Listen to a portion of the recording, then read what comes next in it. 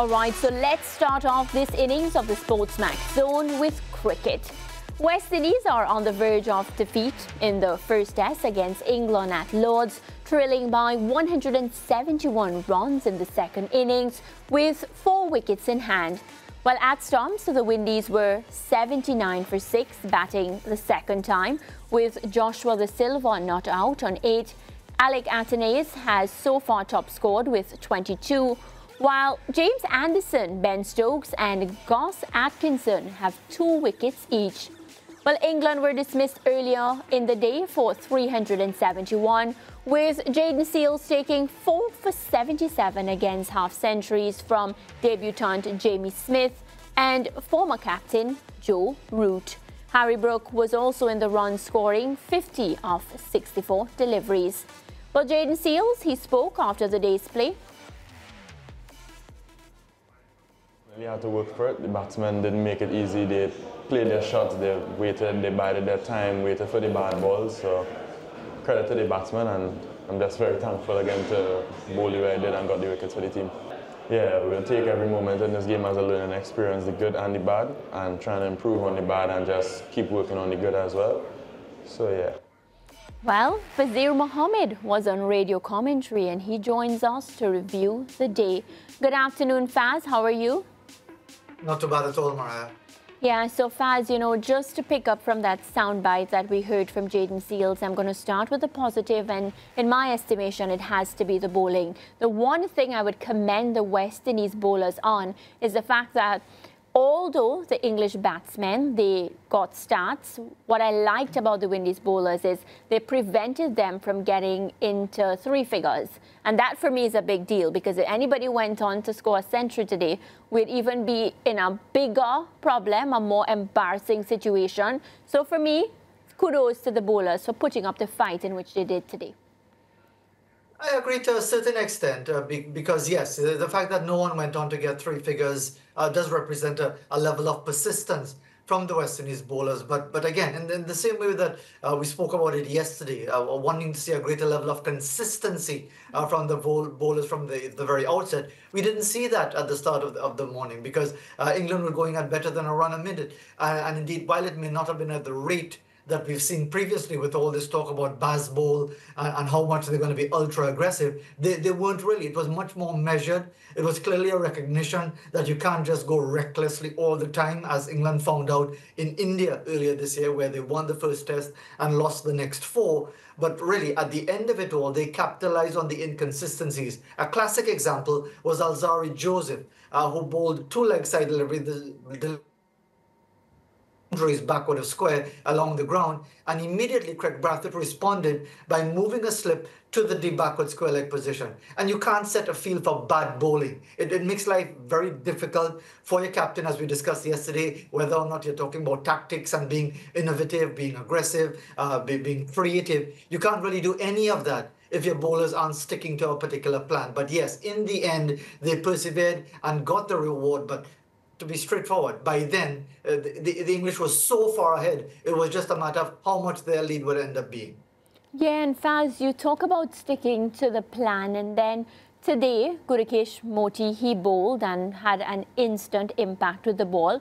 It got a lot of people, raising their eyebrows and wondering, why didn't he bowl as much yesterday? Well, it's an obvious question, and it's a question that has been asked many, many times over. In fact, during commentary, I was chatting with Phil Tufnell, the former England left-arm spinner, and he again raised his eyebrows and almost sighed in despair with this sort of situation where it still seems that you go to a spinner as your very last option, unless it's a raging turner, as we saw in Zimbabwe when Moti picked up 13 wickets more than a year ago. And in this situation, again, you exhaust the options with your faster bowlers. Nothing wrong with that if the pitch is very helpful. But clearly in this case, they weren't really delivering. But there again seemed to be a last resort attitude towards using the spinner. This time around, we saw the rewards where you got Ben Stokes and Joe Root just before lunch especially, and seemed to be far more effective. But again, there seems to be this whether it's cast in stone, whether it's a mindset for generations in West Indies cricket, a reluctance to use a spinner as an early attacking option if it feels that the conditions and the quality of the bowler will allow for that sort of thinking.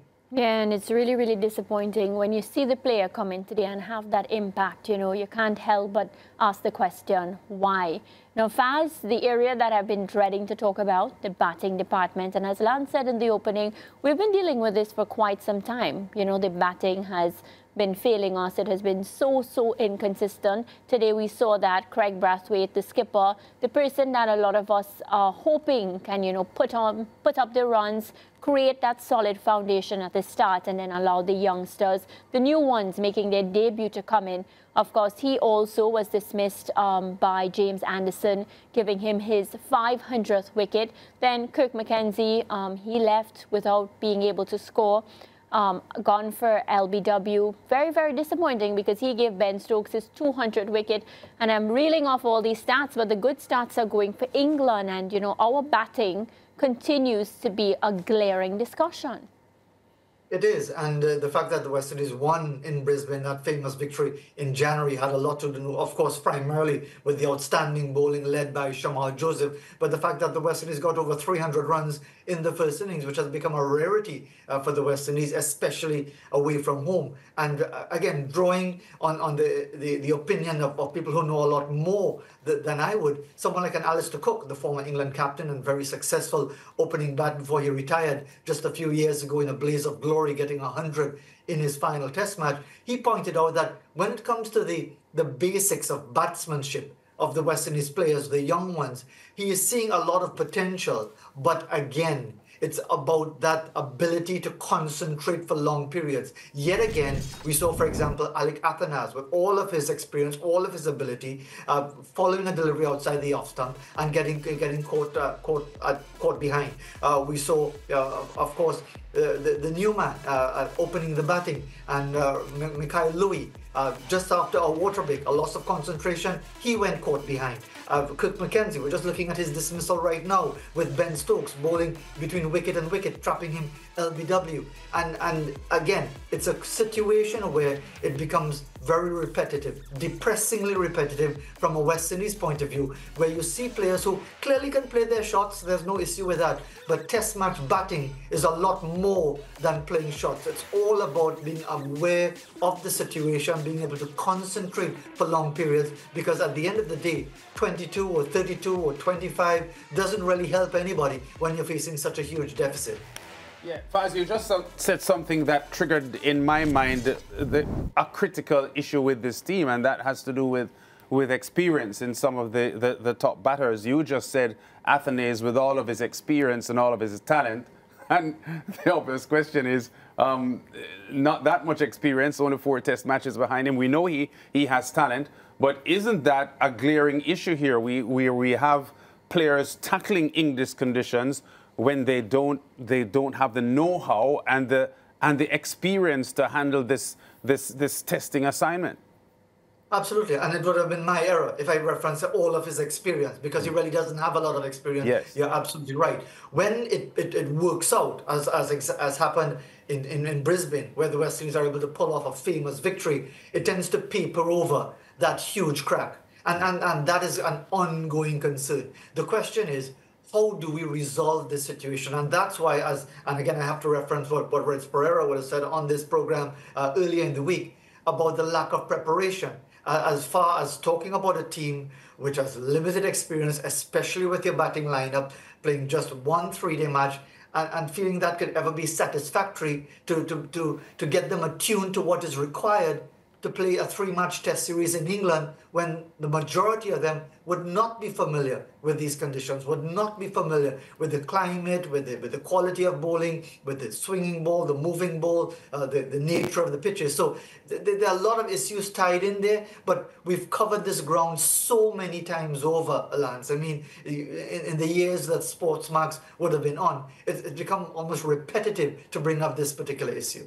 Yeah, and Mariah touched on it earlier on, that the bowling was certainly, in part, a bright spot on a dismal outing here for the West Indies. But we have to accept, and you alluded to it yourself, as that the England total could have been much higher. But there were aspects of the West Indies bowling that was testing and determined, and Jayden Seales picked up 4. Your thoughts quickly on his effort in the field today with the ball?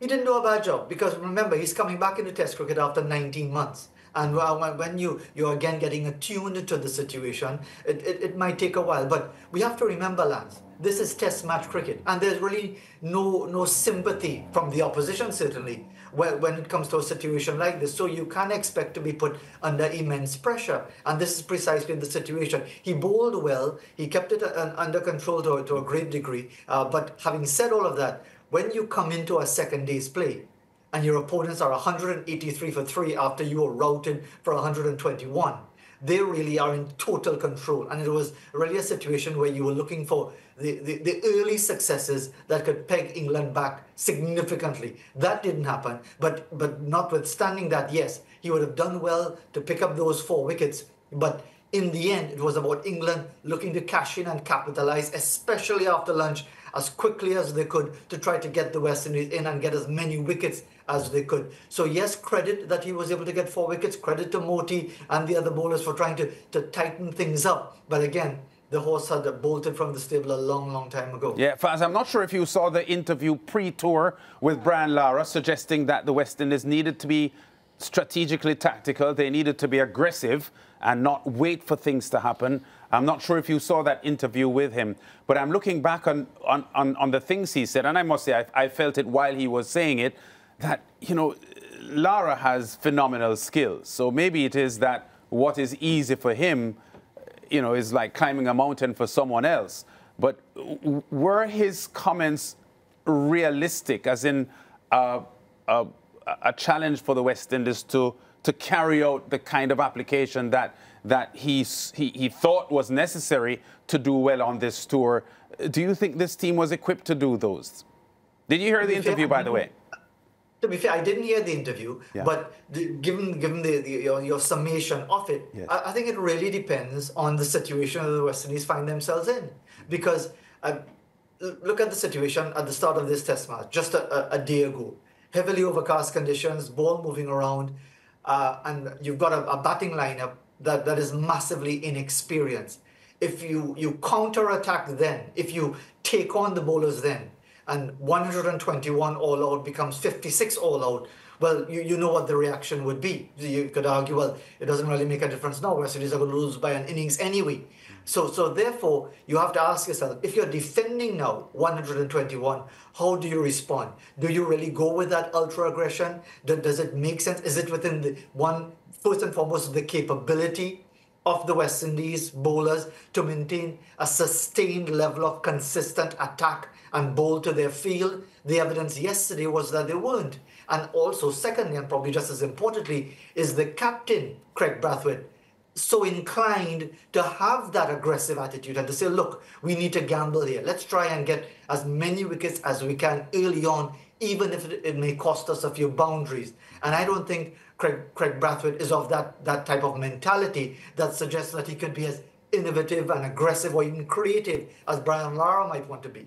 Yeah. All right, fans, we're going to leave it there. Disappointing for the West Indies. The likelihood is that they will lose this match tomorrow. But I'm not even sure what to say, because in the past year and a half, we had seen some incline, if you look at what they were producing, and even a slight upgrade in their world rankings as well in Test cricket. But the last couple of days would be demoralizing for West Indies cricket fans. Let's hope that they will put this, whatever happens, behind them and do better in the second Test. That is certainly the hope. But again, for all those long-suffering West Indies fans, it really is like a roller coaster ride. 1 minute you're up, next minute you're down, then next thing you know, you're suffering from travel sickness. All right, Faz, we'll talk tomorrow, I'm sure. Take care. Yeah, okay. That sums up our cricket segment here on the SportsMax Zone on this Thursday. We'll be back. Still a lot more to come on the show today, and you'll hear more about that after the break.